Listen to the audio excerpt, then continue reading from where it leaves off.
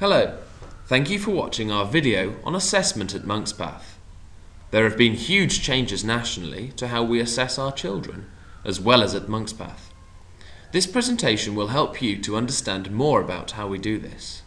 We will be looking at assessment and informing you about how we assess children across the whole school, followed more specifically with information about the Year 6 SATs. At the live event, parents were invited to speak with teachers regarding children's work and assessment. For more information on this, please speak to your child's class teacher.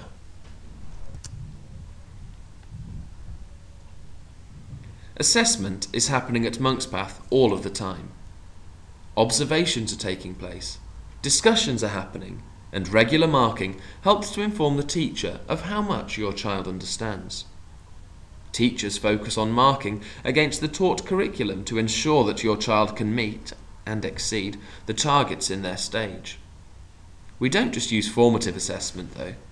Each term we complete summative assessments. This will be covered in greater detail later on. Children also have the opportunity to peer assess and self-assess their own work.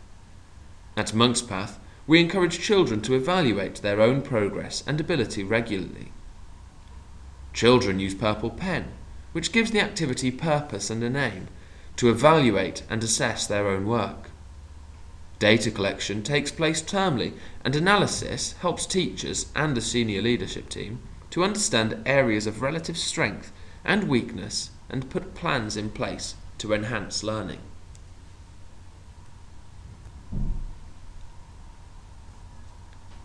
Changes to our school assessment are based on national changes to the curriculum and assessment. The new curriculum is more challenging than the previous one. Children in Year 6 will be the first to be assessed on the new national curriculum, even though they only began to learn it at the start of Year 5. This has led to particular challenges with regard to backfilling new content and content which has been moved to earlier years, particularly in maths, but also in grammar. Devising our new school system is slightly challenging as the government are yet to tell us the end of Year 2 and end of Year 6 exemplification of standards. This is still being set. We do have an agreed set of criteria for the end of the year, but this is likely to be amended as we are provided with further information.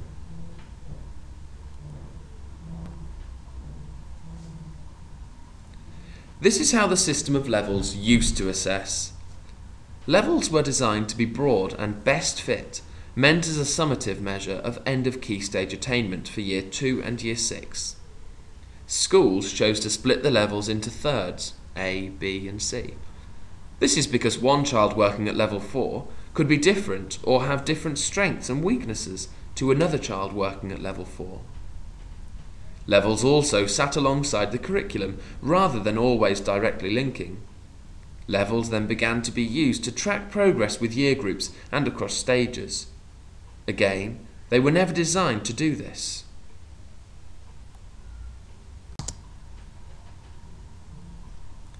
The previous system of assessment focused on levels. It was never designed to be used this way when levels were introduced in 1988, with Key Stage 1 tests being brought in 1990 and Key Stage 2 tests in 1994.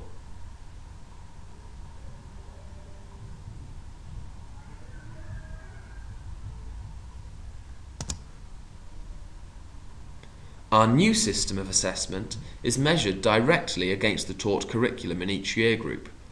At the end of each year, we are able to describe whether children are working within expectations or at greater depth. Almost all children are working at expectations or at greater depth, which is brilliant. Good progress is staying from year to year within this bracket. The new curriculum is measured against a set of criteria, nationally and locally devised. The aim is to deepen understanding rather than racing up a ladder of levels. Children will not be assessed as working above their year group. Assessment is now linked directly to the curriculum. The new curriculum is very full and challenging for each stage. It is worth noting that foundation subjects are also assessed in the same way.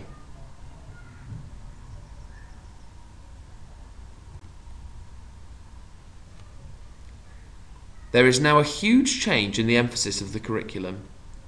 It is no longer a race through levels, but it is about embedding knowledge and skills and applying them across a range of contexts and subjects in greater depth.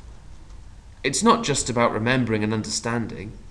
It uses the word wisdom here, but it is about greater depth and better application, evaluation, analysis, and synthesis.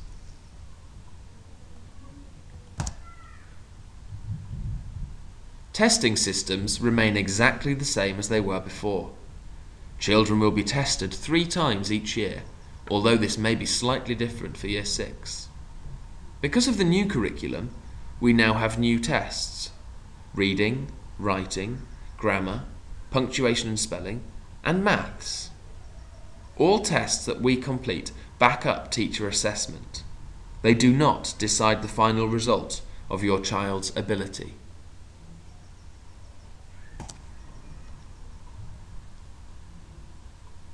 A child who meets the Year 4 standard in reading is a confident and fluent reader who enjoys books and sees reading as a pleasurable activity. They read and enjoy a range of books, often talking about what they have read with the adults around them.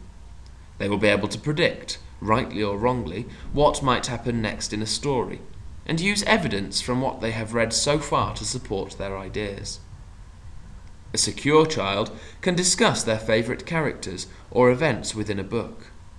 With encouragement, Year 4 readers will move away from their favourite style of book and be open to trying new and different texts by an increasingly broad range of authors. This is extremely important to help them develop their imagination. Secure readers will ask adults what new words mean, or use dictionaries to find out what they mean, and store them up for future use in speech and writing. Secure readers can explain what kinds of books an author writes, why they like or dislike them, if they are action-packed and full of suspense, or if they make them feel sympathy for a character's situation. Good readers may be avid fans of poems, plays, or fiction, or love nothing more than to skim and scan through the facts of a non-fiction text. Secure readers will be able to read some of every type of text. A child who is working at greater depth does all of this, but with true enthusiasm for books, always reading for pleasure, always questioning ideas, devouring new texts and authors, always collecting the clues in the text and thinking about what might happen next. They will read all kinds of books by all kinds of authors at a more challenging level. The best way to ensure that your child is a secure reader is to be a reading role model, to surround them with texts, from a trip to the bookshop or the library, or downloaded on the Kindle. Read with them, to them, and even for them at bedtime or any other time cuddled up on the sofa, even when they are older, and most importantly of all, ooze enthusiasm for the pleasure of reading.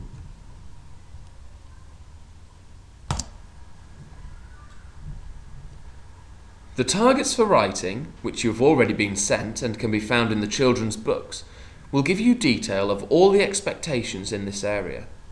To be considered to be working securely at this stage, pupils need to be able to demonstrate that they can meet nearly all of these targets independently and consistently across a range of writing. Please, however, bear in mind that these are the expectations for the end of Year 3 and are not expected to be fully developed now.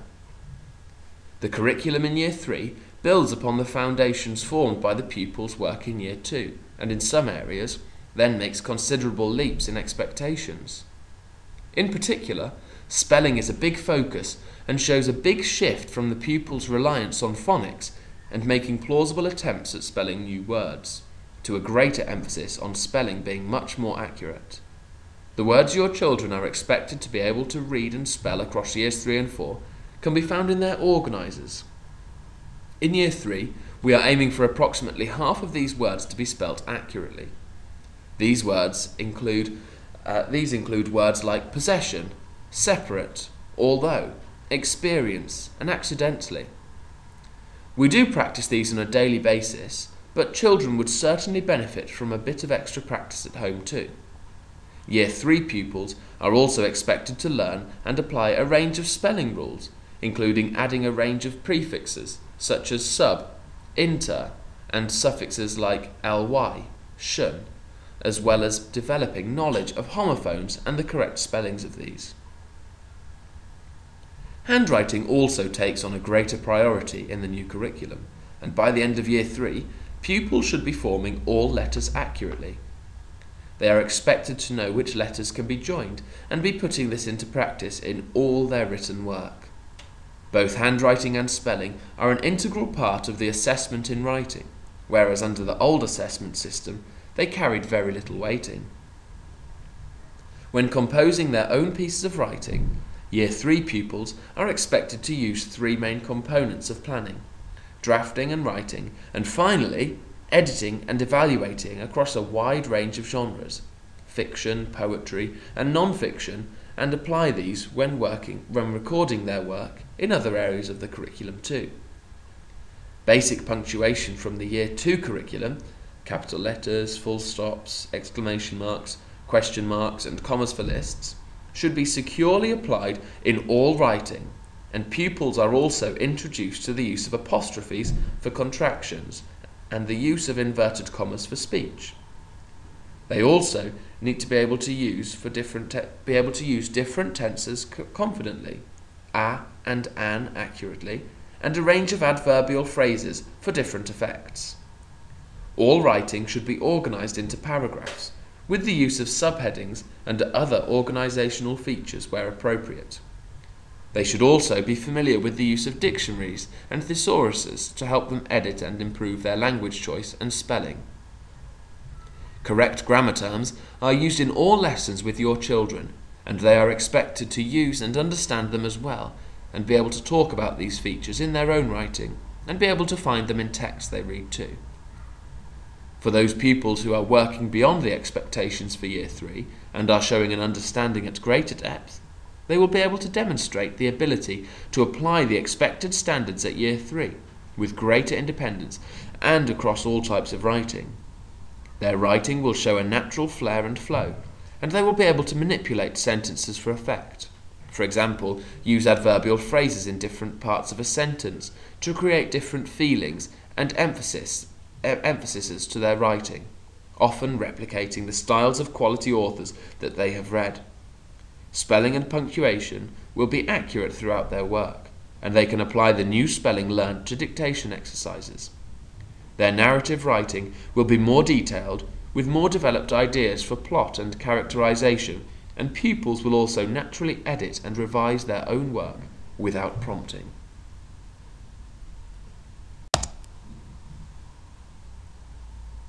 This slide shows the Stage 5 mathematics assessment criteria. As you can see, maths has had a huge step up, with children now being asked to do more and more. By the end of Year 4, children are expected to know all of their times tables fluently up to 12 times 12. This is not chanting 2, 4, 6, 8, but knowing that 5 times 7 is 35, and retrieving the facts from this statement, such as 35 divided by 7 is 5.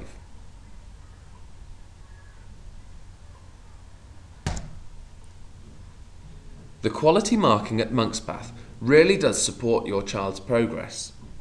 It also enables teachers to rethink planning and understand where to take children next in their learning. Children are then given time to go back through their work, read the teacher's comments, and respond accordingly. As we mentioned earlier, children then use purple pens to self-assess their work. This ensures that they have thought about the task and that they know exactly what they need to work on to become an expert.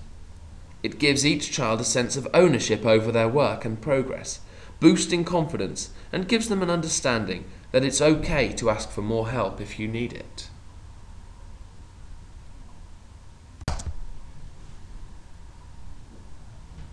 Dates for the SATs test this year are the same as previous years: 9th of May reading, 10th of May grammar, punctuation and spelling, 11th of May arithmetic and reasoning, 12th of May the second reasoning paper.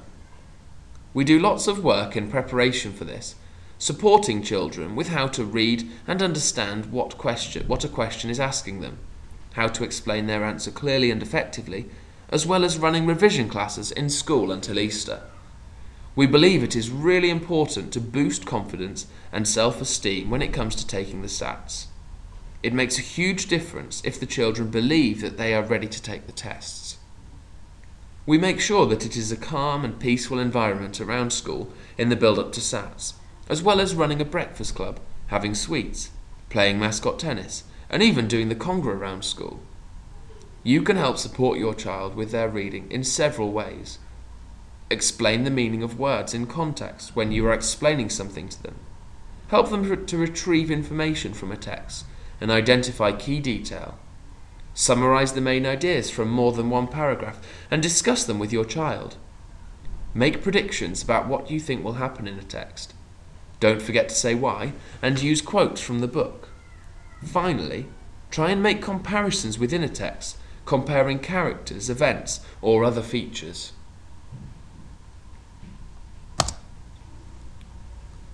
Here is some information about grammar and spelling in Year 6. Please note all grammar terms are contained within the organiser. As with everything, the expectation is extremely high. You might want to invest in a Collins grammar book to be used as a dictionary for terms in school. This is really useful for teachers, parents and children. Tense and word class are key elements, not simple tenses. Present perfect, past progressive, present progressive. Even noun, adjective and verb are not used in a simple way. For example, fill the gap in the sentence with an adjective formed from the verb below. The test will expect the children to know and be able to use terms such as determiner, antonym, synonym, adverb, subordinate clause, noun phrase, fronted adverbial, pronoun, preposition, conjunction. All terms are taught in school, used and referred to in teaching consistently across all ability groups. The test is a summary of what has been taught and learned in Key Stage 2. Formal and informal language and tone for the appropriate audience is referred to. No longer are there as many clues in the question, layout or format as there was previously. Children will need to use their own knowledge for this. Spellings. Knowing and applying the rules of spelling. It's so important that children understand each of the different rules for spellings when it comes to the test. They need to have knowledge of root words and word families. They can do this by learning the key words in the organiser. This will help support them with their test. Please also try and use a high-level use of language at home. In the books the children read, make sure you introduce them to new language. Some of the vocabulary used in the last practice test was excavation, banal, replica, gauzy, penetrates, cautious and wary as synonyms of each other in a sentence. Punctuation. All punctuation is used. Commas for a range of purposes and in a variety of sentence types, colons, semicolons as well. Please make sure your child is familiar with all of these. Precision is essential. Spelling errors are not allowed on many questions. Many basic requirements to secure 1 mark, for example, if capital letters in a sentence are asked for and there are 6, then all 6 are required. Please ensure your child knows exactly what they are doing with this.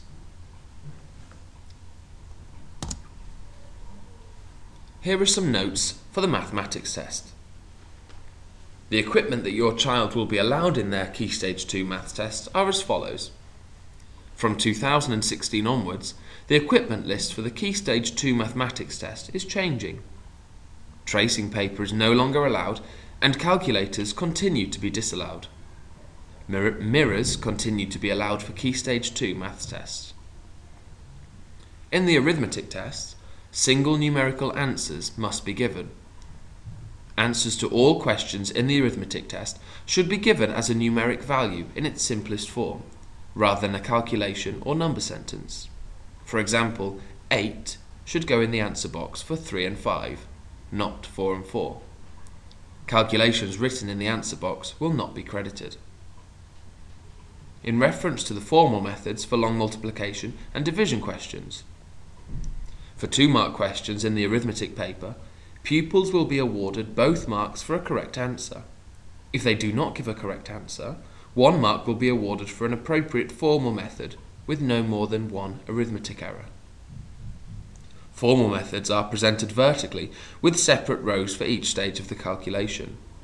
Examples of appropriate formal methods are included in Appendix 1 of the Mathematics National Curriculum Programme of Study. In most instances, it is anticipated that pupils will record a single method, and this will be written directly below the given calculation. Where the final answer is incorrect, the method mark will be awarded if it meets the above criteria.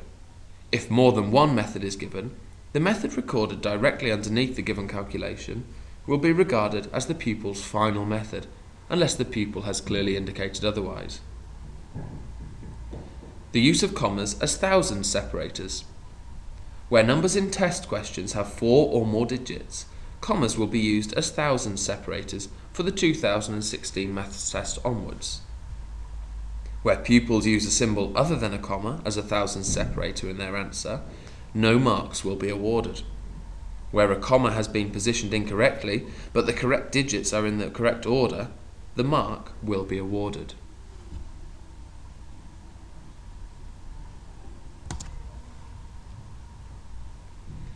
Year 6 tests will be reported using a scaled score for each test. Each child's raw score, the number of marks they get, will be converted into a scaled score between 80 and 130. A score of 100 will represent a child who is working within expectations, roughly equivalent, yet completely different, to a child working at level 4B. This is being done because it allows direct comparison of results between tests over time. The Department for Education have not yet decided what raw scores will help map to 100. We should find this information out in June or July. As of yet, we have been given no information about the scaled score, which will inform us more about working at greater depth. We hope you found this presentation useful in keeping you up to date with what is happening at Monkspath in regards to assessment. If you have any further questions, please do not hesitate to contact your class teacher or a member of the leadership team. Thanks for watching.